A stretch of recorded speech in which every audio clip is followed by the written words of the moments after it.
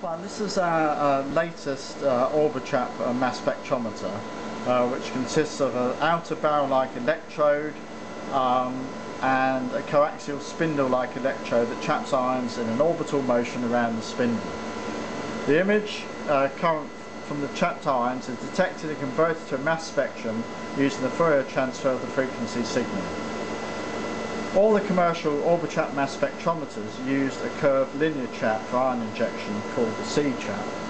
So what I'm going to show you today is using this instrument in the MSMS mode to analyse a piperavine at 0.15 part per million, as in the MSMS mode. The instrument, the Thermo Exactive Orbitrap, it uses the very user-friendly Excalibur software, and I'm going to kick the system off now to show you how the whole thing works and give you some idea.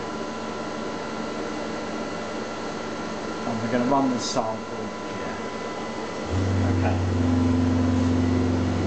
So the whole system comes with effectively the Thermo Scientific auto sampler, which is effectively a PAL, and we've got the PAL controller there to set the whole thing up. This system actually has the cooling chambers as well for your samples. And it's going to take a 10 microliter injection of a 0.15 parts per million piperavine.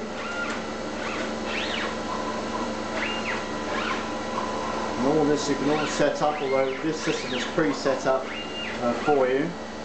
And we have all the expertise to program the PALs. It's now doing the injection. It has the Acceler pump here.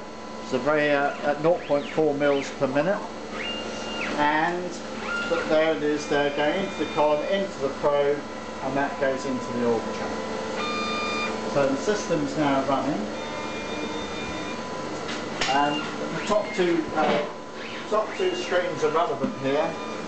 This is the masses we're looking for, and this is the TIC ion trace. That's for an analog signal if you, for example, had a UV on there.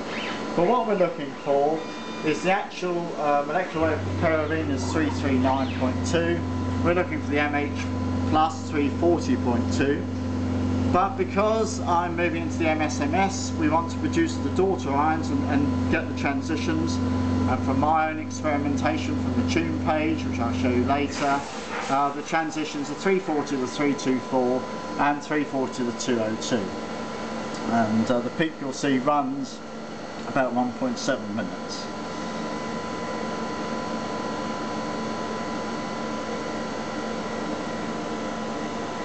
So I got some indication here perhaps there may be a salt form, because momentarily there you think, oh, is that the peak? But it's not, because you'll see in a minute, and I can show you the masses as they appear. So here we go here. So there's the 340. Oh, so there it is there. So there's the salt forming there. And here we are now, the main peak here now. There's the transition 340 to the 324, 340 to the 202. And what you could say, I've not got the voltage to the collision cell correctly, not quite correct, because really you want to see next to nothing of the 340 peak, and you want to obviously concentrate more on the transitions 324 and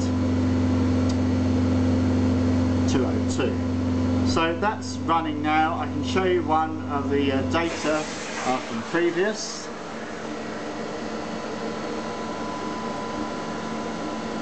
So here's the previous data, and you just double left click on here and you'll see again there's the transition, the 340 to 324 and the 340 to 202. Now what is good about this is that if we go back to the main page, real-time plot, you can see that I've generated nearly 1 e to the 7 sensitivity per 0.15, so you can at least go down another 100-fold, even possibly 1,000-fold sensitivity on the 0.15 ppm. So as I said, it's a very, very good instrument. The other thing you can do with it is it's got its own automatic tuning, so I've tuned it. So you can see that I've tuned it on the MH plus or the piperavine, And you've also got the instrument control, which shows you all the parameters you obviously optimise when you calibrate it, and it has also the internal calibration routine as well, where you use the Thermo calibration standard, which is caffeine, MRFA and Ultramark 1621, which is a polyethylene glycol type